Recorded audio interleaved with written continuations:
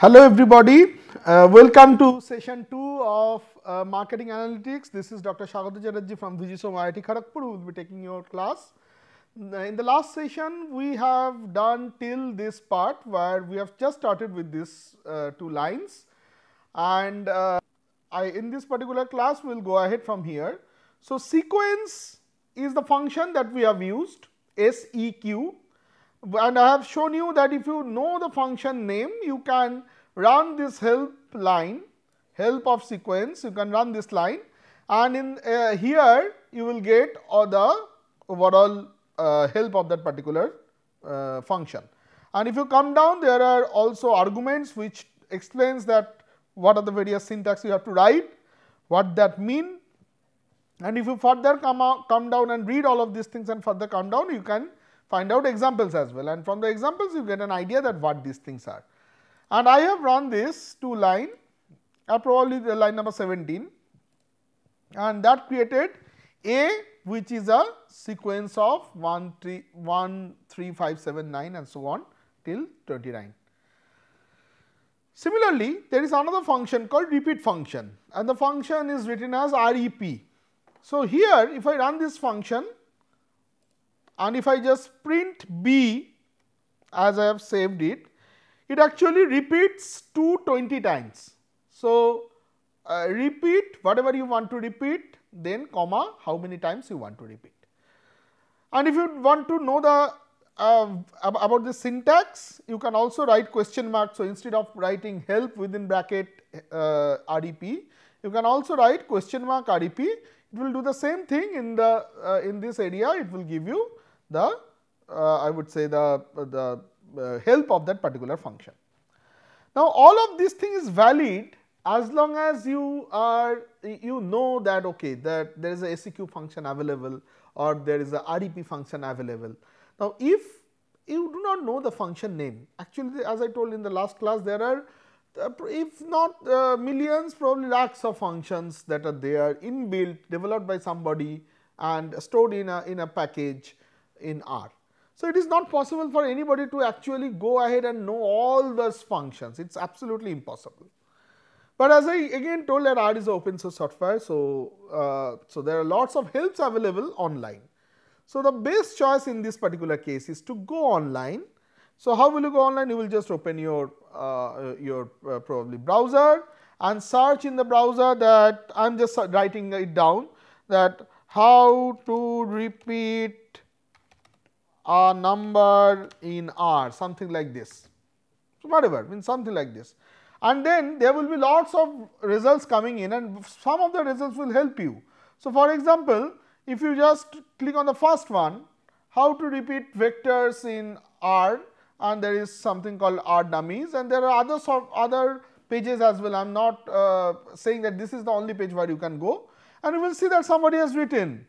So, there are lots of helps available online, that is what I am trying to say, that there are lots of helps available online, and somebody has written that this is how you have to write or this is how you have to write, and that is the result that comes. So, when you write repeat 007 times 3, that 007, 007, 007 comes up. So, similarly, you can get lots of other helps, and those helps are something that you can use. So, it is very easy in that way in R that you can get lots of online resources available and you can actually take help of that. Now, as I go ahead, I will try to see something else. So, I will clean my console, Ctrl L, and then we will try to create subset of a vector. That means, we will try to find out a smaller part of the vector. So, if I just run A, and I told that third bracket, whenever you write something XYZ, let us say XYZ, and then a third bracket, that third bracket actually stands for a location within XYZ. So, whatever you have saved under XYZ, within that you giving a third bracket, you are trying to actually give a location. And now that location is nothing but an address. So, imagine that so there is a multi-story building. It is a long multi-story building, and something like this. I will just try to show you. Let us say there is a multi-story building like this. So, this is the multi-story building, and many people stays in this building. and you want to know that who stays in this particular floor in this particular building. So, what you have to give that, okay, I have to give the building name, and then within that the probably the floor name, floor number. So, similarly here, if the building name in this case is XYZ, you write XYZ, and if the floor number is 3, you write within bracket 3. So, that will give whoever is present in the third floor of XYZ. On the other hand, if you want to do, let us say, a further multi-story building, another multi-story building which look like this. Now, you want to know whoever stays in this floor, and let us say another, probably this floor also. So, this is the whole building. So, you want to know this, this and this, these 3 things you want to know. So, then you have to actually again give the building name, and within that you have to give somehow 3 values. Now, if you have to give 3 values within there, you have to write, if it is let us say second floor, third floor, fourth and fifth floor, you have to write XYZ within that. Somehow you have to write 2, 3, 5 together. So, you write C 2, 3, 5, something like this. So, that is what we will do in our R also. So, in R also we will do the same thing. So, we write A and then third bracket 5. If I run this, it gives me the whatever is there in A, the 5th entry of A. So, if you write, see that the 5th entry of A is 1, 2, 3, 4, 5, this is my 5th entry, this is 9. So, that is why A of A within third bracket 5 is giving 9. Similarly, if I want to give what are the 5th, 7th, 8th or 9th entry of A, I can store these 5, 7, 8 and 9 in a vector called C, and then call whatever is within A by this name C. So, you give this particular vector 5, 7, 8, 9 also a name C and call C within A. So, if I call that, the 5th entry is 9, we have shown it right now, and the 7th entry is 13, the 8th entry is 15 and the 9th entry is 17, that is getting printed. You can directly write it like this as well. You can also write A, C, 5, 7, 8, 9, something like this. You can directly write that as well instead of creating a C within a C vector separately, and you will get the same result. So, that is how you create a subset of the vector. Now, here I have given you the location, not always I will be able to give you the location. Sometimes we try to find out that which are the guys who has, let us say, profitability higher than 10%, margin higher than 10%. So, sometimes this subsetting is conditional. So, when there are conditional subsetting, you have to give a condition for the subsetting. We use certain conditional notations as well. So, for example, logical operators we call them. For example, let us say if I just write A greater than 7 as written in line number 31. If I enter here, it is giving lots of false and lots of trues. The false are what? So, A is like this 1, 3, 5, 7, 9, 11 and I have written A greater than 7. So, these 4 guys are not greater than 7. So, that is why the first 4 entries are false, and then 9 to 29 all are greater than 7. So, the rest of the entries are true. So, wherever A is higher than 7, it is giving me false. Wherever A is it is giving me true, and wherever A is smaller than 7, it is giving me false. So, A greater than 7 gives me a true false kind of a output that gives me true and false. Now, if I use this true false within A, so if I just write something like this, where let us say this is my house, this is my multi-story building, and I say that okay, you give me the person who is living here, and not living here, So, this part is the true false part. So, this is the true false thing that I am fitting on this XYZ building. So, then this is tick, so this result comes up, this is tick, so this result comes up, and this is tick, so this result comes up. So, all these 3 result comes up when within XYZ I give this true false function. This is what I will do it here. So, I will write let us say A within that A greater than 7. So, if I run this, what it gives is A greater than 7, whoever is true in that vector, whatever was coming true, corresponding values of A is being given to me, and all the values who are false is not being given to me. Now, I can do it for the other one also. So, let us say if I ask you that how to get the same thing where A is smaller than 10, print A where A is smaller than 10. So, all you have to write is A within bracket is smaller than 10, and all the values who are smaller than 10 is being shown to you. So, at this moment I would probably sometimes it is my suggestion that you probably pause the video and try to do a little bit of playing on your own. Let us say if you want to find out which A's are higher than 15, how to do that, try to do it on your own. So, next is sometimes these operators are there more than one conditions, and you have to, we all know that if there are more than one conditions, we have to join them by AND operator or operator or NOR operator and so on. So, I will show you the easiest one, and you can search as I told that if you do not know how to find out this thing, you can go to Google and close your eyes and just search that how to do OR operator in R or how to do AND operator in R, and you will find out the results, but I will show you some basic ones. So, for example, let us say if I just write A greater than 15, or is like this sign, which is shift and the line which the key which is just above enter. So, and then A smaller than 8.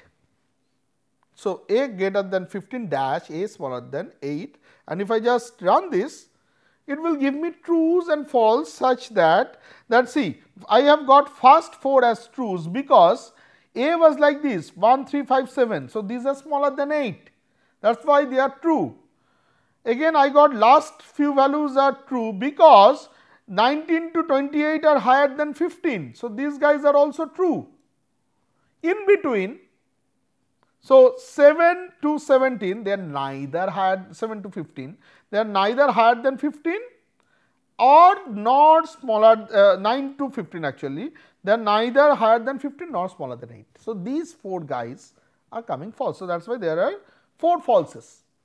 So, now if I use these true false in the subsetting, if I just run the line which has been written in line number 34, I get all the values who are in bit. So, all I am trying to show in this particular line is how to write OR function. Similarly, you change it to AND function, it's just like this. So, A greater than 6 and A smaller than 10. So, that means between 6 and 10. If I just print that, I get the value 7 and 9 because these are the only 2 values which are between 6 and 10. So, this is how I can subset a particular vector. Now, if I can subset a particular vector, I can change the values also.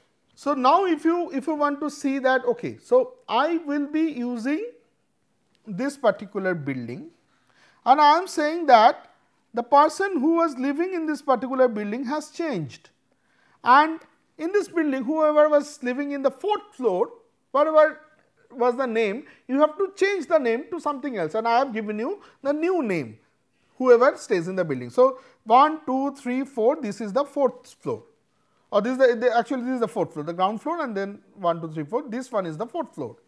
So, in the 4th floor I will say that okay, this name whatever resides here I do not care, the name whatever nameplate is written here you just remove that nameplate and put a new name. The new name is let us say ABCD, whatever you want to put here. So, what you have to do, if the building's name is XYZ, you have to say XYZ and there is a 4th floor, whatever is the floor number, and this value has to be whatever was the value I do not care, this value has to be ABCD, something like this. So, the same thing we try to do it here also. So, the same thing we try to do it here also. So, we write, you will see that A5 is equal to 23, means whatever is the 5th guy in the vector A, change it to 23. So, if I now see A gets changed, here there is automatically 23 comes up. Similarly, if I want to change more than one value, more than one places where I want to change, I will write 5, 9, 10, that means 5th, 9th and 10th entry, all of them changes to 23. Now, if I write A, I will say that here 5th value is 23, the 9th value is 23 and 10th value is 23. Instead of 23, I can have multiple values as well, different values as well. So, what I will do? I will write 5, 9, 10 is there are 3 entries we are changing. So, 27, 36, 111, something like that, some values. So, the moment I put that and again I print A, I will see that okay, the 5th entry is 27, the 9th entry is 36 and the 10th entry is 111. So, this is how I can actually change the values in a particular vector as well. We have dealt quite a lot of time with a numeric vector, not all vector will be numeric. So, let us say I will be creating a character vector. So, just check line number 46 carefully. So, line number 46, what this part does? Only this part. It will create repeat function. So, it will create 5 PNGs, PNG, PNG, PNG, PNG, PNG. So, if I just copy that part and paste it here and run it, it will create something like this. So, what I am doing? I am creating 5 PNGs and then I am creating 10 HULs and then I am creating 5 Maricos. And then this see what this guy doing? It is joining all of them, 5 PNG, then 10 HUL and then 5 Marico, joining all of them and creating a vector. And then it is putting that vector in a name called aim. Some aim name I have given. So, in that name it is getting saved. So, aim is equal to this. So, if I just run aim, it will be like this. See, first 5 PNGs, then 10 HULs and then 5 Maricos. So, if what is the type of aim? So, what is the class of aim? Class of aim is a character variable. It is a character variable. Now, what does that mean? If I try to forcefully change a character variable to its numeric form, it will give me NA values, it will give me not available values, error, some form of error. So, if I write as dot numeric within bracket aim and run this, you will see lots of NAs are coming. That means that it is a character vector, you cannot change it to numeric, it cannot be changed to numeric. But what happens is that sometimes R actually tries to compress these character vectors in some form which can be remembered and which will take less space. For example, let us say that there are lots of states, people are coming in my class, let us say there are people are coming from lots of different states and some people is coming from let us say Andhra Pradesh, West Bengal, Haryana, somewhere all of it is a huge long list is there. Now, if this long list is there, each of them is a text and text take more space than numbers. So, if there is a huge long list and this list of 100 students, then it takes lots of space. Instead of that, if I create a small list that okay, AP is equal to 1, WB is equal to 2 and Haryana is equal to 3 and some 4, 5 code numbers, and if I write 1, 2, 3, 4, so 1, 1, 1, 2, 2, 2, 3, 3 and so on. If I just create this particular thing as code number with 100 numbers, then my problem is solved. Then I can actually put the same information in less space, because this number column will take much less space than a character column. So, this kind of formation will actually help us in further analysis as well in lots of places. So, this is called a factor form. So, what we do in a factor form is try to change. So, we generally try to change it in a code word kind of a form. So, what we do is here if I write is equal to as dot factor m still looks like this. It's still the names are coming up, but internally inherently R has stored these as code numbers. What kind of code numbers? R knows that there are 3 levels: HUL, Marico and PNG. HUL is code 1, Marico is code 2, PNG is code 3. So, in his mind it's numerical, it's actually alphabetically ordered, and in its mind it knows that okay, it is 3 3 3 3 3, then 1 1 1 1 10 times, then 2 5 times. That is how it internally in its memory it has stored it like this, and it is showing it to you with the corresponding values. How will I know that whether I am saying it is correct or not? Now, if I change this to its numeric form as .numeric you will see that these internal code numbers are coming up, and this will have lots of usage at a later point of time. We will talk about that, but I am just asking you to understand that class of is factor, not character, and factor and character are two different things in R. Character is not something that is numeric, factor is internally saved as numeric variable. What are the levels? What are the groups, various groups in a factor variable? As it can be shown using the levels function, HUL, Marico and PNG.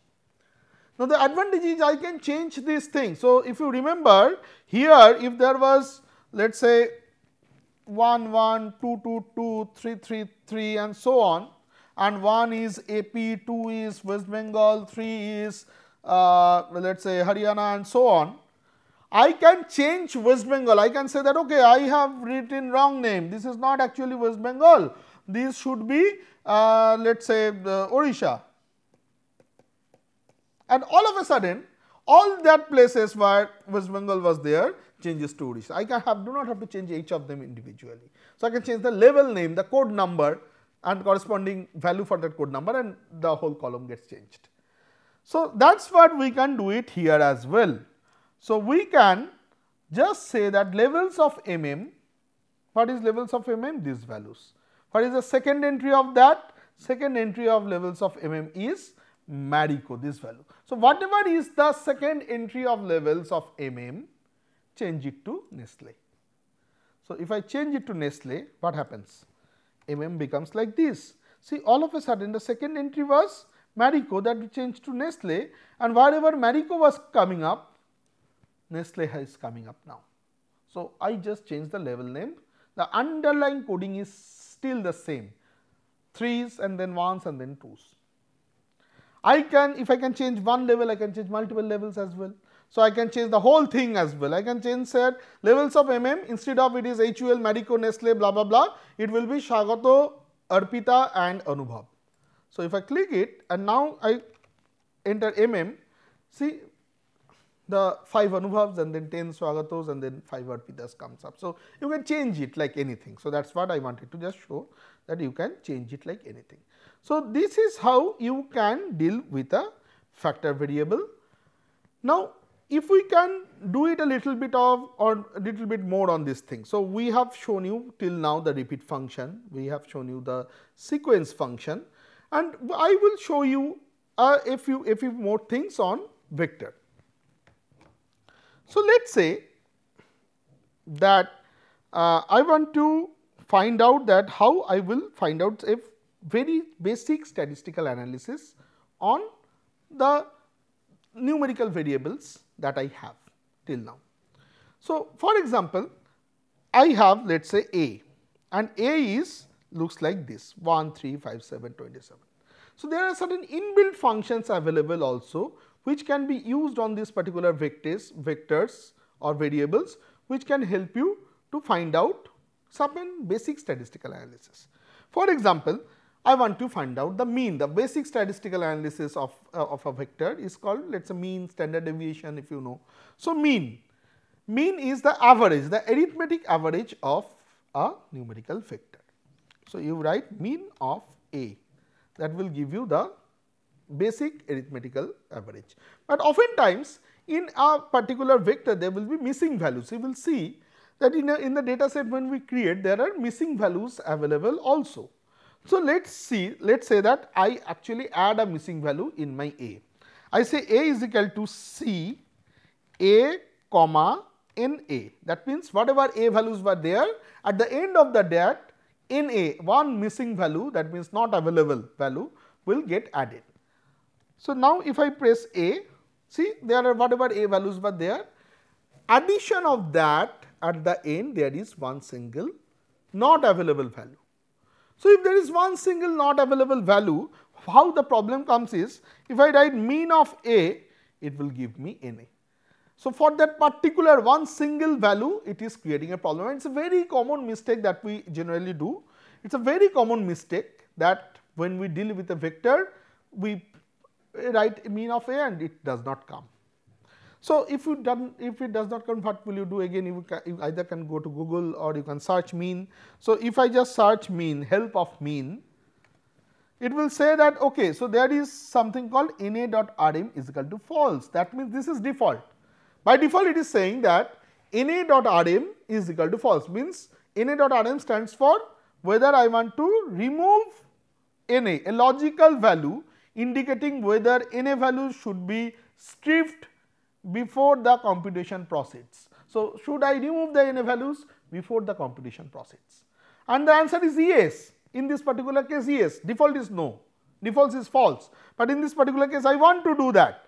So, I will write na.rm is equal to true, and if I press an enter, I will get the mean value.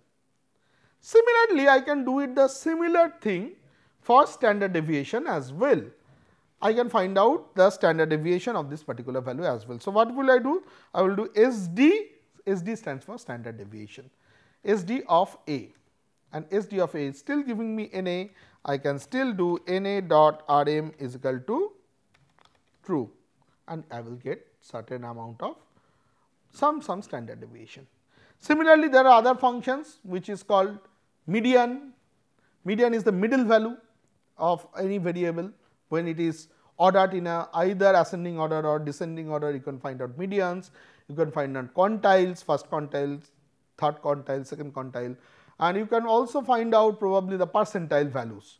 So, some of these particular things you should learn on your own. I would strongly suggest, that is something that will not cover separately. I will strongly suggest you go to Google and search for them and search for the particular function which helps in doing this. Median is easy, mean is easy, sometimes percentile is also something that you can do, and that is all for vector. In the next session, we will talk about matrix and data frame, and we will do a little bit of manipulation also. So, thank you for this particular session. Thank you for attending this particular session. I will see you in the next session.